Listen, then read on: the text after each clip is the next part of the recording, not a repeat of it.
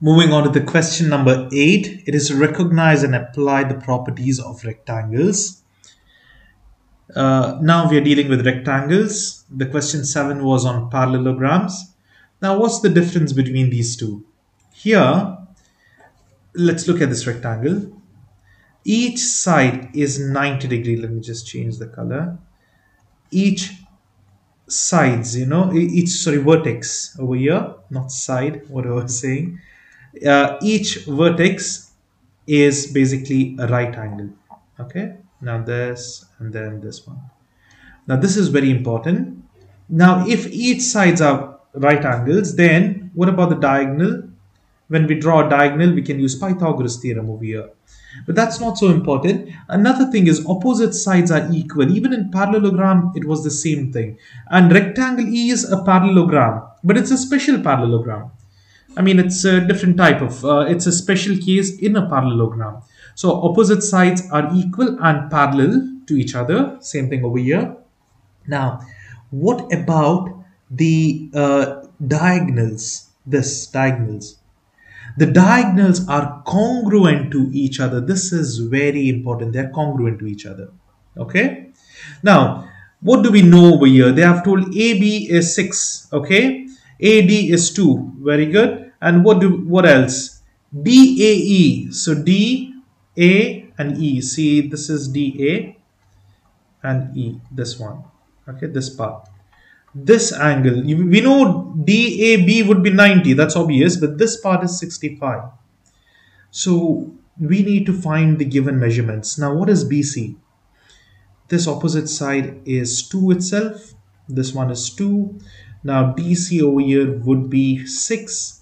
Now we need to find the diagonals, isn't it? What about the diagonals? Over here, DB is a diagonal and AC is a diagonal. Let's just put it like this. And now how do we find this? You can use just Pythagoras theorem. It will be, the easy thing would be 6 squared plus 2 squared. What does Pythagoras theorem say? The hypotenuse, the longest side, which over here is DB, the whole square will be equal to the square of the other two sides of the triangle, that is BC and DC. So DC squared plus BC squared. Here dB is unknown, but I don't want this, so I'll square root. Okay, so dB would be equal to square root. That square and square root cancels. So over here it will be DC is what? 6 square plus 2 square. That's how we get this. 6 square plus 2 square will be 36 plus 4. It is 40 root. Root 40 is the answer. So the diagonal is root 40. It's just over 6, 6.4 or something. I'll just write it as root 40 diagonals. And then what else is required? All the angles are 90. So that's it, I guess. Now BC is how much? 2 feet. DB, it's by Pythagoras theorem. We know it's 6.3. Okay, that's root 40. Then what else? Angle CEB. CEB. Okay. What would be the angle of these diagonals over here? How can you exactly solve? There are different methods to solve, but the easy one would be here, this part, this part and this part would be equal. Why? Because the diagonals are equal and now they intersect at a center. Here, this part and this part is equal. This is basically an isosceles triangle here. So if this angle is 65, what about this angle? It's also 65. Okay. Now, what is this remaining angle? So we know total angle is 180 minus 65 and 65 is 130. So angle must be 50. This angle is 50 degrees. We know opposite angle will also be 50. Why? Because they are vertically opposite. If this is 50, then what about this angle? That will be 180 minus 50. That is 130. So these are all the angles. So CEB, this angle is 50 degrees. CEB is 50 because they want C, E and B. This one. Okay, that is 50. And what about E? E is over here. D and C. EDC. Now here this whole angle D is 90 degrees. We know this part is 65. What is the remaining part? 25 degrees. 90 minus 65 is 25. That's it. So this is how we find, we can easily find with the given thing. Just be careful and understand how it is. Just be careful with this part. It's an isosceles triangle, so the bases are always equal. This will vary. And over here as well. Now this is how much? This is 65, so same thing will repeat over here. Sorry, this is 25 over here. This will be 25 and so on. So that's how we can solve this. Now even over here, it's the same thing, similar concept. We'll quickly do this. DH is given as 44.5. What is EF? Where is EF? Okay, EF is over here. I'll just remove this. That's EF. So 39 is over here. Okay. What next? GHF. G, H, and F. That is over here 128 degrees. That's it. That's all the things that's given to us. Now from EF we can easily find this one is also 39, and DH is given. Okay, from DH what else we can find is the diagonals. DH and this HF will be 44.5. Add them up, it'll be 88 plus 1, 89. The total length of the diagonal, since diagonals are congruent, I'll write over here, they're 89. Now if this is 89 and I know this is how much, DG is 39, we can easily find this from Pythagoras theorem. So what happens is I'll write GE, that is the hypotenuse, is equal to DG plus DE. You need to square them all. Now GE is 89 square, that is equal to DG is 39 square plus DE square is unknown. Let me take this to the other side. It will be 89 square minus 39 square and square root on them, that is DE. So okay, D is not asked, but I'm just doing it. Okay, in fact this is not at all asked. I'm just trying to find all the values of the rectangle. So we need a calculator here.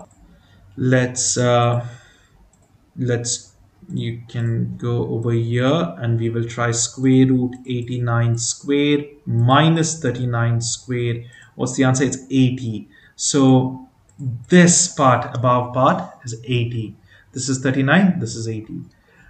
It's just writing it out over there. So if this is 80, this is also 80. Now let's see what is required. They need DG. What is DG? It's 39. Very simple. It's already found out. 39. What is GE? G is this one. It's 89. So 89 is it. But if they are asked the DE, you can always use the Pythagoras theorem and solve it. I've done it over here. And over here they have asked the angles EHF. Where is E? E is over here. H is in the middle. F. Now this is 128. What's the remaining angle? Well, 180 minus 128. 138 will be 52 over here. 52 degrees. And what is HEF? Where's HEF? This one. Now, how would we solve this particular one? Let's just see what is given. We have just 128 and 52. But now, you know that this is an isosceles triangle, right? This one, these two. So, if I consider this to be x, this will also be x. So, we can find it out now. 180 will be equal to 1... Sorry, it's only 52. 52 plus x and x will be 2x. So solve for x. Take this 52 to the other side. It will be 128 equals 2x. Divide this by 2. It will be 64 equals x. So this is the answer. It should be 64 degrees. Let's just check. Yes, that's the answer. And this was 52 we found out first one. So this is how easily we can solve rectangle problems. Even over here you can just apply. Now okay, what they have done, they have given you basically x values in terms of x. So it's fine, you have to just find the value of x. Now let's see what is given. ADB, this one, this angle is 4x plus 8. What next? DBA is 6x plus 12, and we need to find the value of x. So how exactly we can solve? We know this plus this plus this will be total 90. It's a triangle, right? So let's use that concept. So this angle is unknown. Let me just write it out over here. Sorry, this is known, 90. These are in terms of x unknown. X is unknown. Let's write them all.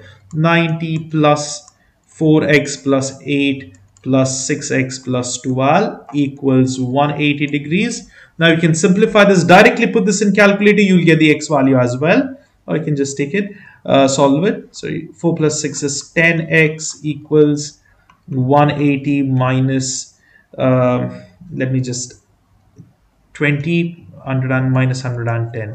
Now 10x is equal to 70, x equals 7. So this would be answer. Let's just see the answer. Yes, x is 7. That's it. Very simple. Whatever is given, substitute and then find the unknown. Here also the concept is same. Now pause the video, try it by yourself. You need to solve it by yourself because it's very straightforward problems. And then you can see the steps. So here you can see FEG is FEG, measure of angle FEG.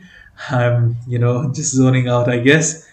FEG is 57 degrees over here. What do you want to know? GEH. So obviously it's 90 minus that 57. That's it, because this total is 90. We know this is how much? 57. So this one will be 90 minus 57. Same thing here. You can easily solve it. This is 13 given over here. HGE is 13. This one. How do you find FGE? So it is again 90 minus 13. You'll get the answer. Same things over here with the height. Please make sure you easily solve it. FK is given, FK, but they are wanting EG, the total length. FK is half of the diagonal, right? So times 2, 32 times 2 is 64. Now here they're asking you to find the measure of HEF and EFG. This is 90 degree, 90 degrees. So 290 degrees, you just sum them up. They have given this angle plus this angle is how much? 90 plus 90, it's 180 degree. That's it. Again, EF is given to be 4x minus 6. We have done similar problems. You can try this by yourselves now. This is given, EF is given, HG is given. Solve for E and F. In the sense, you need to find the measure. Now, what happens over here is EF is 4x minus 6. HG is x plus 3. They both are equal, isn't it? 4x minus 6. Let me just take it out over here. It's minus 6. That is equal to x plus 3. Now solve it. This goes to the other side. 4x minus x equals 6 plus 3. 3x equals 9. X is equal to 3. This is the answer. X is equal to 3 is the answer. So this is how we can easily solve these problems. That's the end of this topic. Very easy topic. Rectangles are much easier because you know opposite sides are equal, the opposite sides are parallel, the diagonals are equal, and the opposite angles, all the angles are 90. So it's very easy to solve. Write what is given and then easily solve it up. Please do try practicing more problems, and I will see you in the next video. Bye-bye for now.